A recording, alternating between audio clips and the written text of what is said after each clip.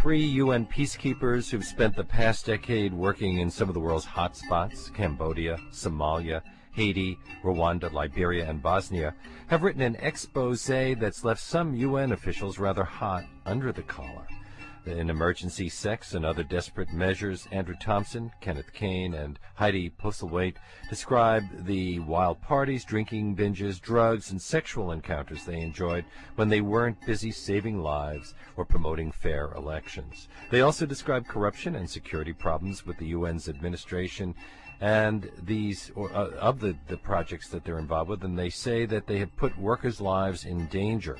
Publishers Weekly call the book infuriating, heart-wrenching, and well-written. It is published by Miramax, and I'm very pleased it has brought Andrew Thompson, Kenneth Kane, and Heidi Postlethwaite to my show today. Hello. So this is the book the UN didn't want us to read. Considering what you reveal here, I doubt you were surprised by the reaction at the UN. Were you at all? I wasn't. What I was surprised about was they seemed to be more interested in that we had published a book at all, rather than the contents of the book. Yeah, that's exactly right. There's very little in the book that's news in the sense of we know that 800,000 Tutsis were killed and the UN should have intervened and failed to. Bosnia was a moral catastrophe. Everyone knows that. In fact, even UN administrators have written books themselves to talk about that. Precisely the case. And so, I think that they want to control what comes out of the UN. My personal opinion is that, if they thought they could send out thousands of young idealistic workers into war zones and nobody would come back, with an angry story to tell, they shouldn't be surprised. But aren't there rules? Aren't they supposed to be able to vet any book published by one of their employees? That's right, and when we were informed of those rules, Leonard, we requested permission, and we're really quite surprised when that permission was denied, and that decision was taken at the highest levels of the organization by people in Mr. Anand's inner circle. So we didn't get permission, although we asked for it. Do you still work at the UN, any of you? Andrew and I do. We're both there. Well, I understand the UN comes down rather hard on people that they are upset by. The Canadian André Serrois reported mismanagement in Rwanda and was fired, although everything that he claimed turned out to be true. Andrew?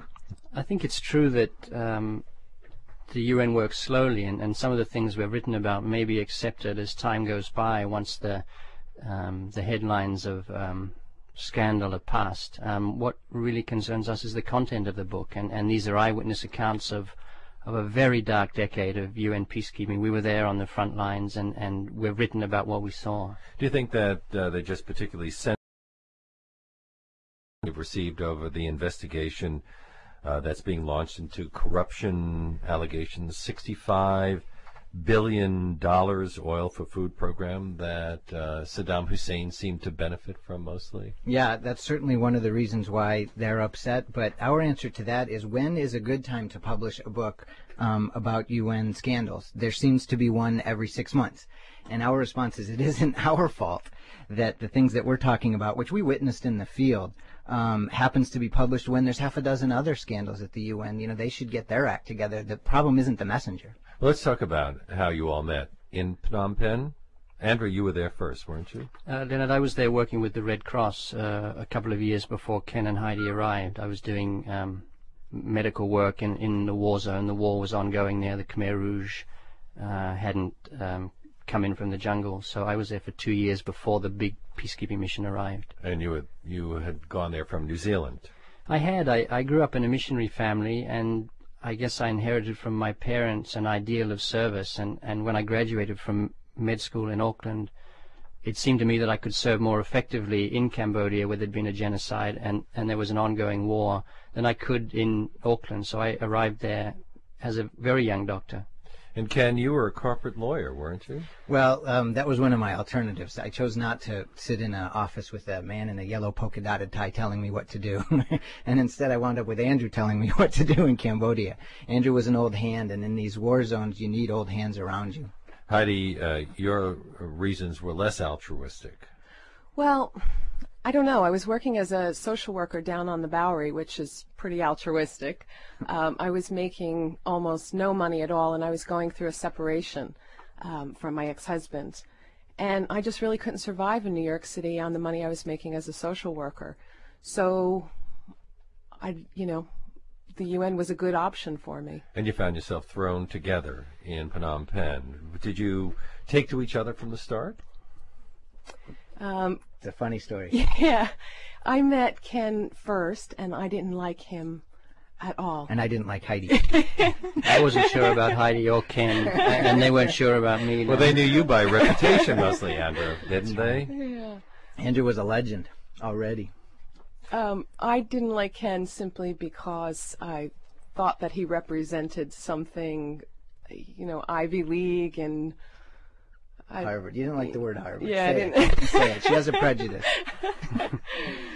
What was funny in Cambodia is that you're jammed together. You don't know anybody. You come in alone, and you're looking for friends. It's a horrible context. People are dying around you. You're scared. And so kind of weird friendships and weird kind of groups form, and ours did. It's kind of like you watch in MASH or, China Beach, but it was our lives in this case. And Andrew, you were, as you said, working for the Red Cross. So how did you wind up with the UN? I'd worked there for 2 years, and it just seemed to me that the war was going on and on. There were peace conferences, but nothing ever came of it. And the promise of this large UN mission arriving there right at the end of the Cold War was very heady. $2 billion, 20,000 peacekeepers, the whole world wanting this Cambodian situation to be resolved and to have peace. And I signed on to that thinking that if peace was made, there would be fewer legs to amputate. But it did take you away from practicing medicine, didn't it? It made me more general in my practice of medicine. I was actually hired to work in the Phnom Penh prisons, which were Soviet-style dungeons, and prisoners were dying, and the UN wasn't quite sure why. So I signed on to do medical work for the UN. Most of the attention to this book has been paid to some of the wilder things, but let's talk about some of the serious things you report here. You reveal some unflattering things about how the UN conducted these peacekeeping missions. Did the UN really hire Bulgarian peacekeepers who'd been freed from prison in order to serve? Yes, sir, they did. The UN doesn't actually hire troops. It's a deal between the member states. So the Bulgarian government sends the troops that it sends. It's not exactly the UN's fault. And the UN then accepts whomever they receive. The problem is that in this particular case, that this is right at the end of the Cold War. Bulgaria was a mess.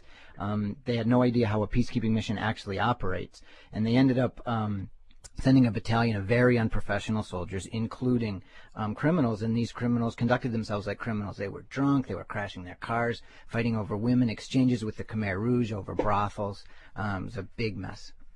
So the UN then has to do some peacekeeping about their own peacekeepers. Yeah, precisely. And this goes on, this continues. If you read the paper, you'll see a scandal every few months about a contingent that's out of control in Angola or in Mozambique or in Kosovo. The UN does not police itself well at all. And Heidi, go ahead. I think the reason that we put that in the book, Leonard, was not so much that it occurred, but that those several hundred Bulgarian soldiers were really bringing shame on the 20,000 other people who were working very hard to run an election. And secondly, they were supposed to be in charge of security in their areas, and they weren't. They were busy acting like Ken said they acted. That put our lives in more danger, and it also put the lives of the Cambodians who were voting in more danger. So not only did they behave badly, but they made things worse. And we put it in there to contrast with the other people who were working incredibly hard. So what do you do? Who does somebody then call UN headquarters and say, get these Bulgarians out of here? I think in fairness to the UN, many of them were sent home, but it's a slow process. Yeah. One of the issues that we write about, and I think that we think is very important, the UN has a tendency to save face rather than save lives. They're very slow and reluctant to admit a problem, address it, and fix it. And, that's to everyone's detriment. Heidi, when you worked in Somalia, you were worried about security. Why were you so concerned? We were living in a compound that was protected by some UN peacekeepers. We had some peacekeepers at the gate. Anything could have happened. We would go to bed at night, and there would be mortar rounds that would come in, sometimes 2 or 3 times a night. But traveling on the roads was particularly dangerous. there was a convoy that went from, it was maybe only a 10-minute drive if you went straight through the village and to the compound. But we often couldn't take that and would have to circle around on a perimeter road that the Americans built. And that would take about an hour. It was just kind of haphazard. The convoy was probably 20 vehicles long, and the front didn't know what the back was doing, and vice versa. We had Somali gunmen interspersed in the convoys, and they would sometimes overreact and just fire into the air, and so it was just a terrible way to start your day. And then an American colleague got killed when his UN vehicle was ambushed. Right. And you suggest that could have been avoided. Yeah, that was a convoy that I drove in regularly. It was I did a different job.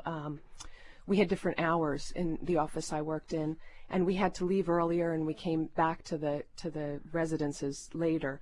And so this was a convoy. It was just one vehicle with one Somali car following us that had 3 or 4 shooters in it. We called them shooters. Bodyguards are called shooters? Well, they weren't bodyguards. They were literally shooters. They carried weapons and they shot them if there was any kind of threat. And things were done in the vehicle. There were only 3 of us that were in this office that drove with the security guard in this early morning convoy. And he would drive very fast, and he would lose the Somali car behind us. So we were pretty much unprotected. But the worst thing, he would take roads that were closed to UN traffic. He just didn't pay attention to any of the security procedures. But one of the worst things he did was he would give an AK-47 to one of my colleagues, the one who was killed. And he would sit in the back seat next to me with an AK-47 hanging out the window. I don't think that he had any knowledge of weapons. But that was a provocation. Yeah, and this is what happened. I decided I wasn't going to drive in this convoy anymore, and I moved into the embassy compound where we were working. And about a month later, they were ambushed on the way to work. The other 3 people, including the security officer, stepped out of the vehicle, put their hands up. We're just going to let them take the car. And he panicked and opened fire. And there were 4 Somalis with guns who were ambushing the car. And so I firmly believe that wouldn't have happened if security procedures had been followed. Didn't you also work with a UN official who demanded that employees give them a percentage of their salaries? That was actually Ken. Kickbacks well, we at all the worked UN? near him. Oh, yeah. That's a story from Somalia where we were trying to set up a judicial system. It's actually a little bit scarily analogous to some of what we're trying to do in Iraq right now. It was chaos. It was a civil war. There was no government really to work with, and yet we were trying to set up courts. And we see what's happened to Somalia. It's still chaos. It's whatever, 12, 13 years later, it hasn't taken a single step forward. I don't think those courts are functioning yet. And one of the officials that I was working with who was responsible for hiring Somali judges, it turned out, actually I figured this out in the middle of a firefight. One of the judges turned to me and said, "Do you know why your boss, the guy who was in charge of hiring the Somali judges, has been so anxious to get this court functioning?" And I said, "Well, of course it's human rights." I was very young and very naive. It's human rights. It's peacemaking. This is what the UN does. And he said, no. He actually pulled the pockets out, the lining of his pockets, and said, no. We have to give him 15% of our salaries. Wow. So, but that's not surprising, is it? Even in the most idealistic organization, there are always some people who are corrupt, aren't there? Would the UN be any different than any place else? No, I mean, there was also talk about some people involved in the UN Right. Demanding sexual favors from people they were supposedly protecting. It's sad, but it's not surprising, is it? I think the difference with the UN is that so many of these events or people who behave like that are not pursued. Many of them just leave the mission, and that's the end of the story. There are rare cases where people are criminally pursued, but I think it's the exception rather than the rule. And that's because the UN just wants to protect its image? Yes. Does it feel so under attack? I think that's right. Take a look at the difference between what's happened in Abu Ghraib versus some of these UN scandals. We have 5, 6 congressional committees investigating Abu Ghraib. Just today, the Pentagon has announced it's going to call in very, very senior commanders. There's a judicial process at work. There's accountability in the U.S. Everybody makes mistakes. As you said, bureaucracies are laden with corruption all over the planet. The difference is that there's no accountability at the UN. You can count on your hand the amount of people who've actually been prosecuted or disciplined. The irony here is the UN has threatened to discipline Andrew and Heidi for writing a book, but there's $10 billion missing in Iraq. Who's been disciplined? And is there no internal procedure to correct that? I think it's very slow. I think it's under-financed. It really doesn't work, I think.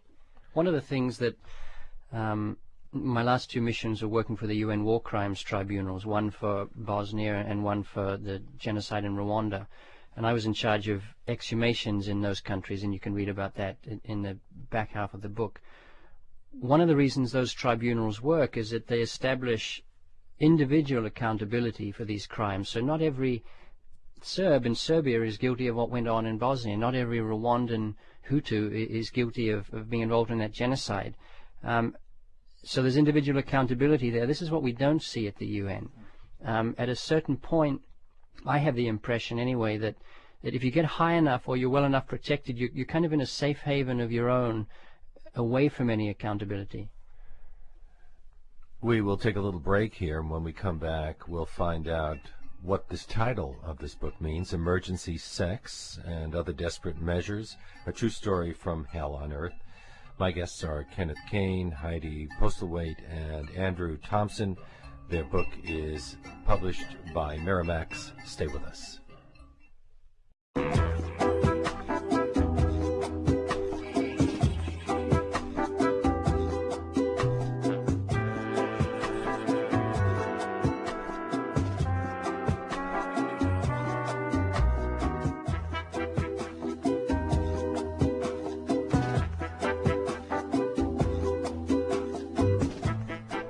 I'm Leonard Lopate, and this is WNYC 93.9 AM 820. We're online at WNYC.org. My guests are Kenneth Kane, who is writing these days. In fact, he's written for the New York Times, Times Magazine, Human Rights Quarterly, former UN peacekeeper.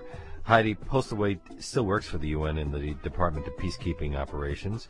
And Andrew Thompson divides his time between New York, where he works as a medical officer at the UN headquarters, and Cambodia, where he's building a house beside the Mekong River. They've written a book together called Emergency Sex and Other Desperate Measures, a true story from hell on earth. It's published by Miramax. And let's talk about that title for a moment. Heidi, this comes out of something that happened with you? I did. It's funny, the woman always has to talk about sex, right? Well, you're the one who supplied the title. We're here. We're ready. The title refers to one of the stories. I was with a colleague of mine, and we were on our way to dinner one night in the compound in Mogadishu. And suddenly there was sniper fire. There was a sniper across the road who was shooting at us. And, it's such an intense feeling. It's like having poison in your body. All that adrenaline and fear, things happen to you that you can't even imagine. And what do you do with all that when it's over, when a few minutes later you're safe and you're just standing there and nobody else has seen it, you have nobody else to share this with? I think that emergency sex is kind of a metaphor for all those emotions, the intensity of living in war, of being scared out of your mind.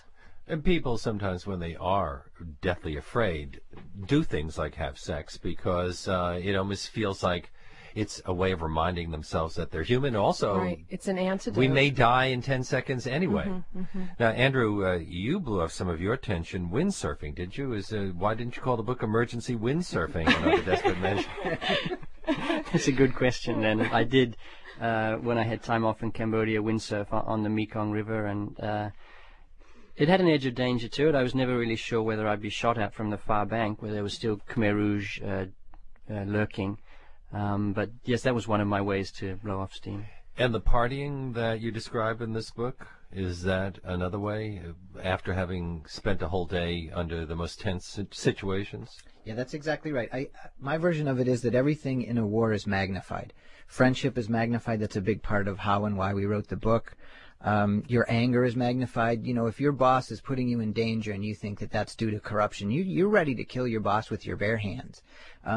Another thing that's magnified is kind of revelry. You want to celebrate life. You want to go to the top of the roof and scream out that you want to stay alive. And that's sex, and that's drinking, and that's, revelry, sure. So when you had parties, the hippest parties in town, I hear, who came other than other UN peacekeepers? Everybody. We had Peace Corps people there, other NGOs. Everybody came. Yeah, Even journalists? You had journalists in your party? Oh, yeah. A lot of journalists. Wasn't your house the most desirable place in town to live as well? As a matter of fact, we used to close the gates on Sunday, and we would call it a family day. And only a few people outside of the house were invited. There were about 10 of us that lived together there. And we would spend the day up on the roof. Somebody brought back from Bangkok these little blow-up kiddie pools. And we would just lie up there drinking mango daiquiris and swimming in the kiddie pools. What was the space shuttle hour? That's a legendary drink, Leonard, and I'm devastated. I think the recipe's been lost in history. But yes, I remember those parties as being very mellow. I didn't live in the house with Heidi and Ken, but I remember just a feeling of we were surrounded by violence day after day, and to come into that haven where everyone tolerated everyone else, where 10 languages were spoken, it was almost the opposite of all the violence that we saw on the outside. The other important thing to mention here, I think, is that in this part of the book, it's right at the end of the Cold War, and that was a very giddy time. You remember the images from Berlin. This was our version of it, that we were going to make peace all over the world. This was the first chapter. But it wasn't my sense that Cambodia was particularly dangerous at this time, except for the forests where the Khmer Rouge still had little outposts. You were in Phnom Penh. Looking back on it, given what we saw afterwards and the violence of those situations in Somalia and Haiti and Bosnia and Rwanda, Liberia, it was fairly safe. But at the time, 10,000 Khmer Rouge troops had threatened to attack the election, and it was a very real threat. They were mobilizing to attack the civilians out on the front lines. Heidi has a story about that, how terrifying it was to be out there as a civilian just waiting for those guys to turn up. Yeah, we were also very young then and very inexperienced. And there was a very, very young UN volunteer who was killed, ambushed by the Khmer Rouge and killed. So when you have no experience of violence, a little bit is enough. Do friendships develop between people like you and the locals, or is the fact that the friendships become so intense between the three of you because you had to hold yourself apart from the local people? Yeah, I think it's both. But for myself, I still have friends in all the countries that I was in, very close friends. That was an important part of the experience for me, to be more immersed in the culture and to find out what those people were going through. That, it wasn't just a UN party. Now, you were in a lot of dangerous situations. Why so many? Was there an adrenaline rush going on here, or are you just foolhardy? No, I think that there's an addiction to it, to the whole way of life. You come home here and you just want to buy shampoo, and there are 400 brands there. It's overwhelming. There's just so much here. So you're living. So how many shampoos can you buy? None. That's why. None. You wash your hair with soap. So life is just simpler out there. And people are closer. Nobody is there with their families or friends, non-UN friends. Things just happen differently there. Again, I think Emergency Sex as a title is a metaphor for something important, which is, and I think that New Yorkers experience this after 9/11, when there's tension and when there's violence and when death is close, the borders between people, the walls between people crumble. And there's an immediate intimacy with your friends and with the locals that you get to know, that's quite invigorating and quite addictive.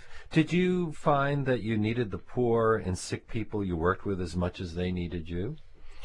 I think that's a really fair question, Leonard. One of my conclusions at the end of the book actually is that Heidi, who I thought really didn't know much about humanitarian work when I met her in Cambodia, actually had it all figured out because of her work on the Bowery, and that each of my missions is really just an attempt to make that mission and what I saw on the ground conform to my ideals. And that worked in Cambodia, and then it just blew apart in Haiti and the mass graves of Rwanda and the graves of Srebrenica. So I think that that's a good question. I don't have an answer to it. It blew apart because they didn't turn out the way you wanted, or because there's also a certain kind of cultural expectation that doesn't always pan out? I think that I could never have imagined when I joined UN peacekeeping in the early 90s with that euphoria that Ken and Heidi have described, that it would end up with our peacekeepers walking away from two genocides. I'm talking about Rwanda and Srebrenica. And I just kept going until it was obvious that I think my ideals had died. And we've had more, because just recently in the Congo we had another case where the UN just gave up a city to a rebel group.